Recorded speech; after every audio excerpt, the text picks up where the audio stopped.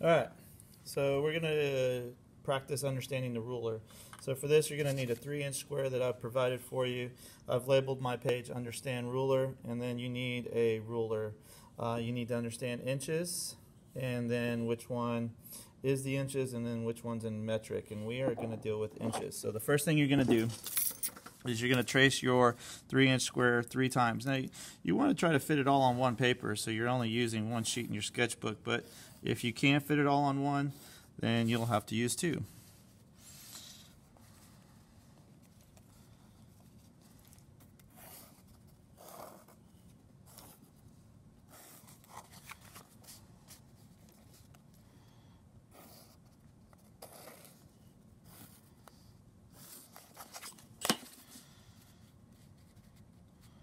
And so we just learned about the ruler and the measurements that make up the ruler.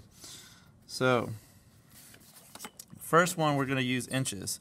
And so you have to understand that with these rulers, the edge is not the 0. This line right here is the 0. So I'm going to line this up on my square, and I'm going to mark the top at every inch. Now I only have to do 2 marks because it's a 3-inch square. And then I'm simply just going to draw and connect. So this is just proving that you understand where the inches are. Label this 1 inch. Okay. Second square, I'm going to do the 1/2 inch marks. And so remember, 1/2 inch is in the middle of the ruler between inches.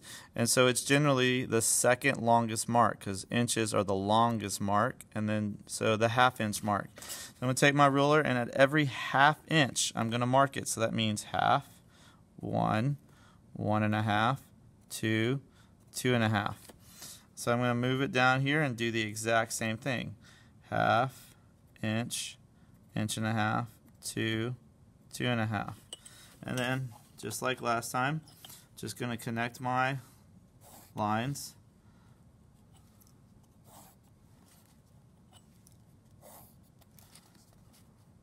Use the ruler to create straight lines. Don't visually do this, because for your project you're going to need straight lines. Alright, and then I want to label this one 1/2 inch. Oops.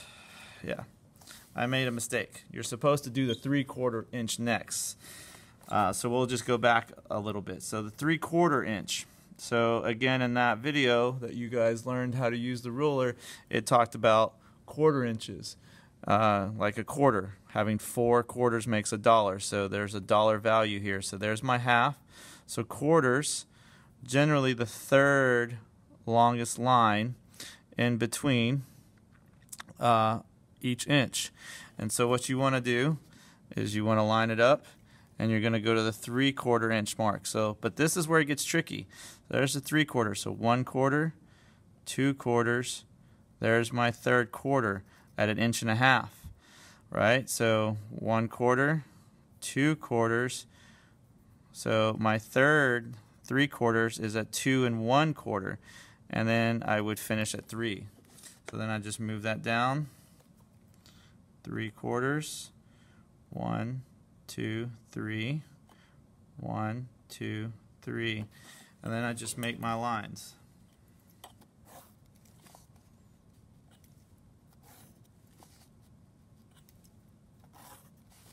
And this would be known as the 3/4 inch.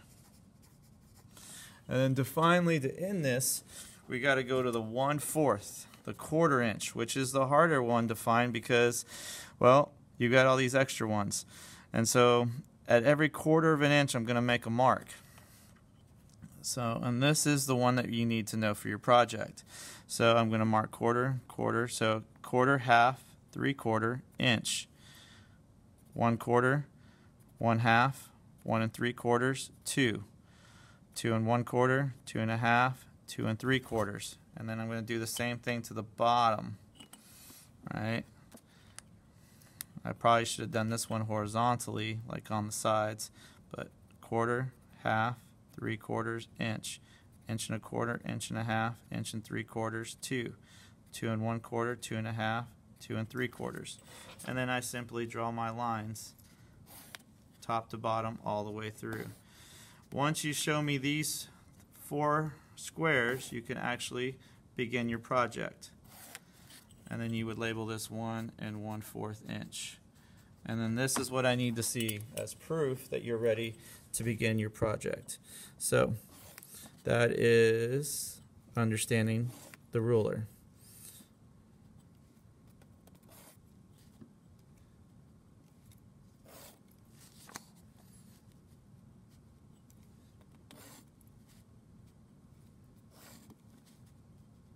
There you go. Just like that.